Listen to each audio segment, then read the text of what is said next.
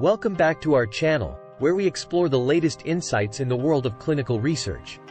In today's video, we will discuss a topic of great importance to clinical investigators: the top 3 reasons for FDA 483 warning letters. If you want to ensure compliance with FDA regulations and avoid potential pitfalls in your clinical trials, stay tuned as we uncover these critical reasons. Let's begin. Inadequate informed consent process. The first reason for FDA 483 warning letters to clinical investigators is an inadequate informed consent process. Reason 1: Inadequate informed consent process. When conducting a clinical trial, it is essential to obtain informed consent from participants. The FDA closely examines whether investigators provide comprehensive and understandable information about the study's purpose, procedures, potential risks, and benefits. Warning letters may be issued if the informed consent process is incomplete, misleading, or fails to protect the rights and welfare of participants. Reason 2: Noncompliance with good clinical practice (GCP) guidelines. The second reason for FDA 483 warning letters is noncompliance with good clinical practice guidelines.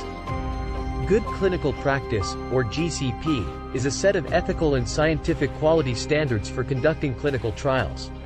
The FDA expects investigators to adhere to these guidelines to ensure data integrity and participant safety. Warning letters may be issued if investigators fail to maintain accurate and complete records, adequately supervise study staff, or follow protocol requirements, leading to compromised trial results. Reason 3: Inadequate reporting of adverse events. The third reason for FDA 483 warning letters is inadequate reporting of adverse events during clinical trials. Prompt and accurate reporting of adverse events is crucial for monitoring participant safety during clinical trials.